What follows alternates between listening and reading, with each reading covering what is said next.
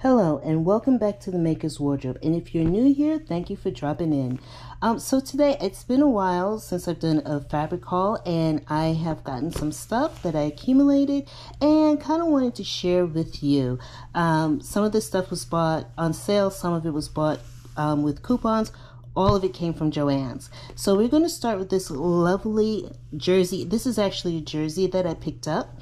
And with me wanting to make more stretch knits and things like that, you know, I thought, hey, why not go ahead and invest in something that has a little bit more give. It's a little on the silky-ish end, more so on something that is like a little bit more, like, let's say has a little more body to it, but it's really pretty, has all of these wonderful flowers, kind of reminds you of like almost like fall colors a little bit.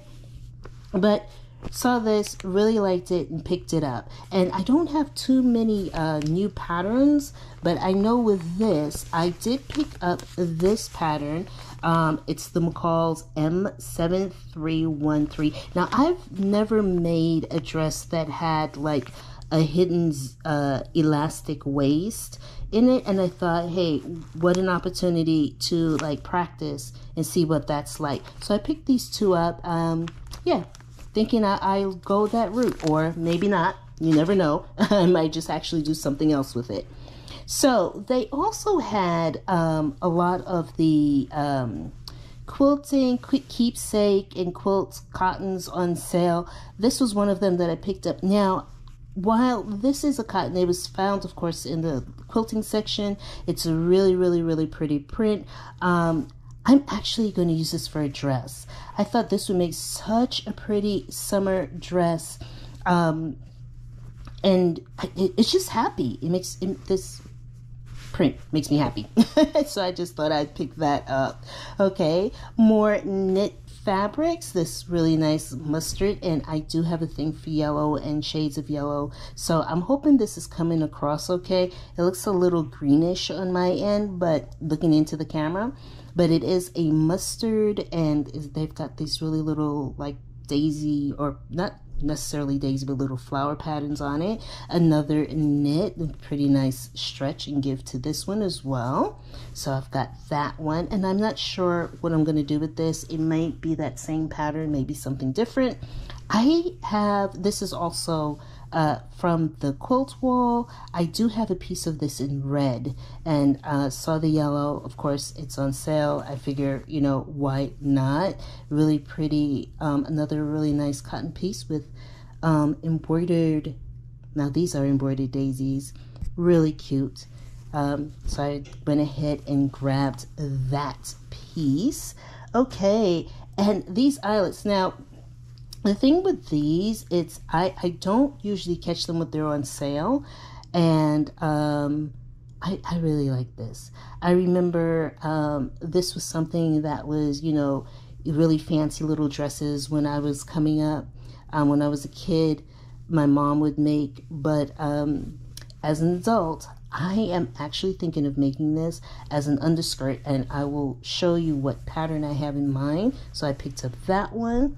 I also picked up another one of those, and both of these are cotton.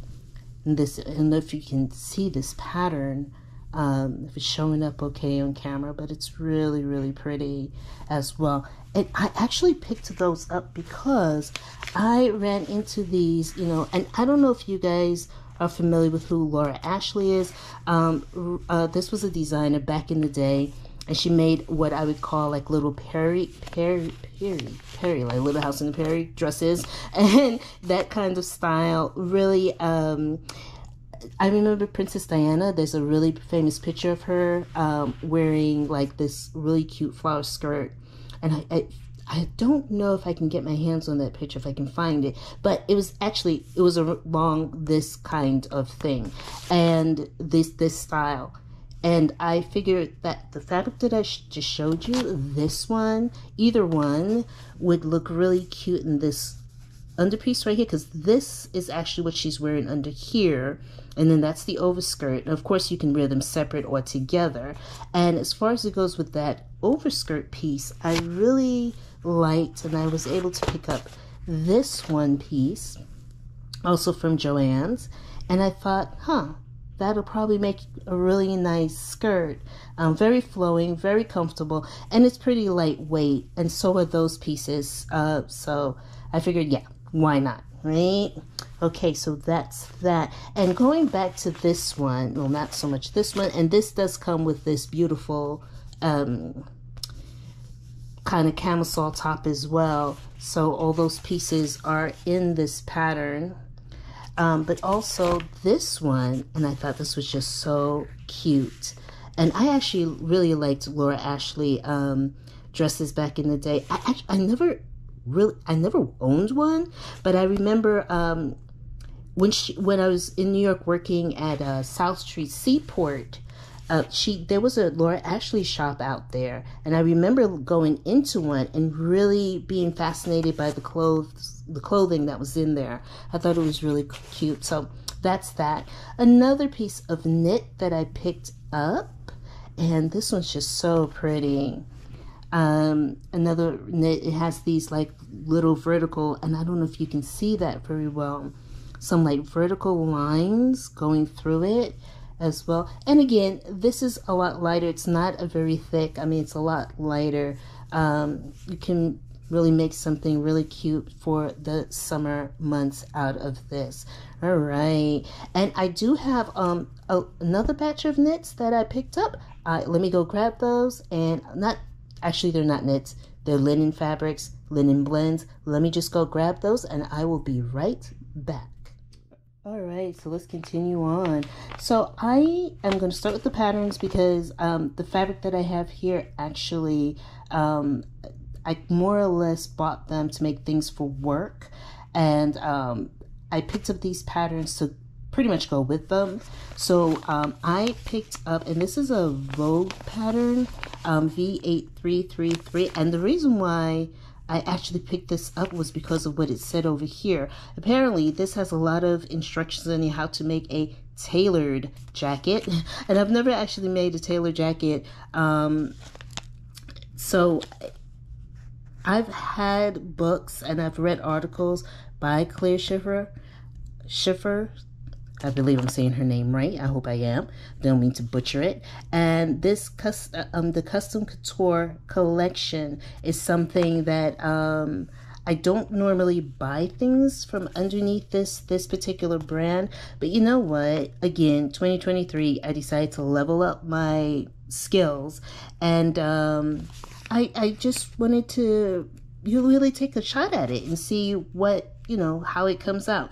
Now, I'm going to tell you, this might be one of those projects that I start and it takes a long time before I finish it. But you know what? It's at least trying, right? That counts. I mean, if you never try, you never grow. So I'll take a shot at it. It's a couture pattern. I know I said tailor, but when I look at jackets and stuff like that, I always think tailoring.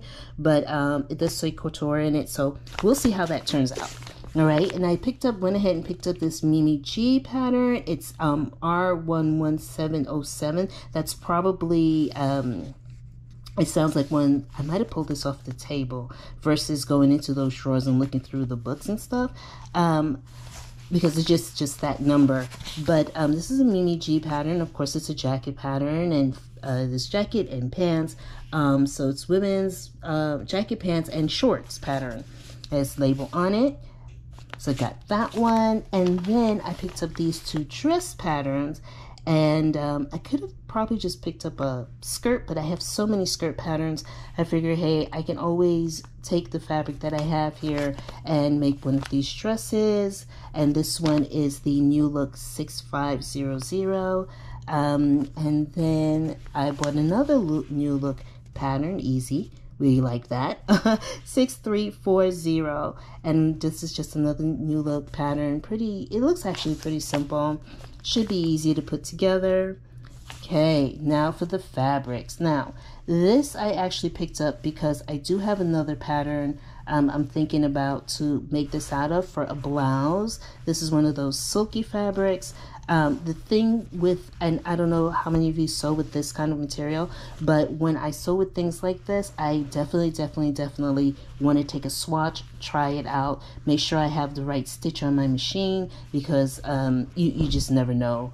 I've tried to sew things like this before where the seam looks like it was pulling, like it just wasn't sewn right, and also being really careful of my iron settings as well with this one. But I picked this up for the purpose of making a blouse.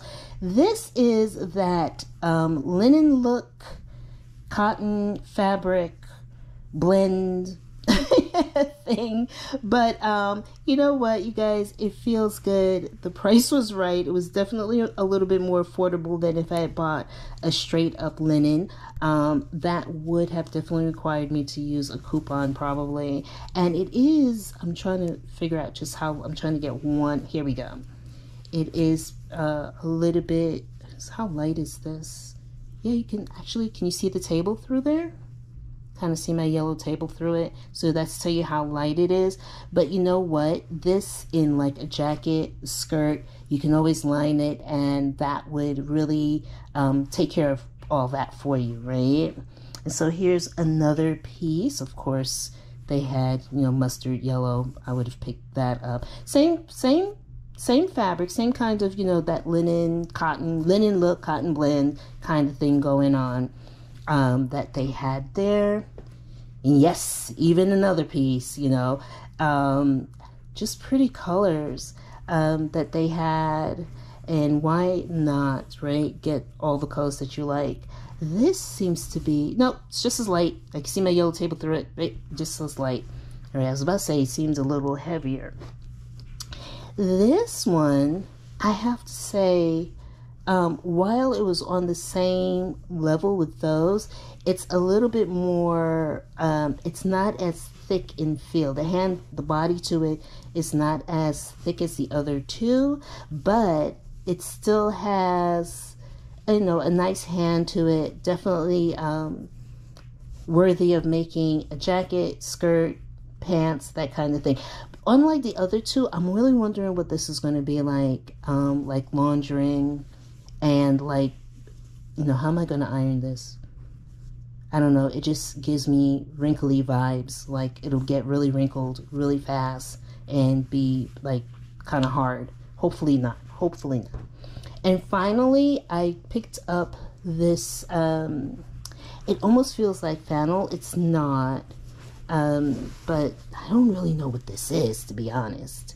I do know it's cotton. I remember reading that on the bolts, which to me I was like, oh, this is a cotton, but really nice. I picked up quite a bit of it. I thought this would make a really nice pair of pants and a jacket. All right, I'm talking about all these jackets. I'm telling you, if I can get one done, if I get a sleeve done, that would be nice, to be honest. But we'll see. We'll see what happens.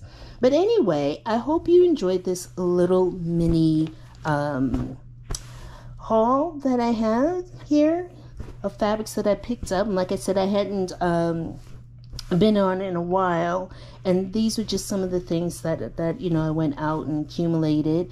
I do think at this point though, I've bought quite a bit of fabric, and I do have a lot of things that I want to sew on my machine right now.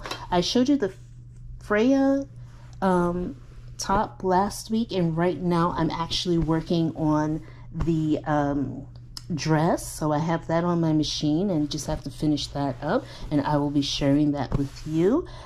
So I'm glad you stopped in. I hope there was something that I showed you that inspired you in your own journey of sewing, and hopefully you enjoyed the content. Please give this a thumbs up, share, leave a comment, and I will see you next time. You guys take care. Thanks for dropping in. Bye.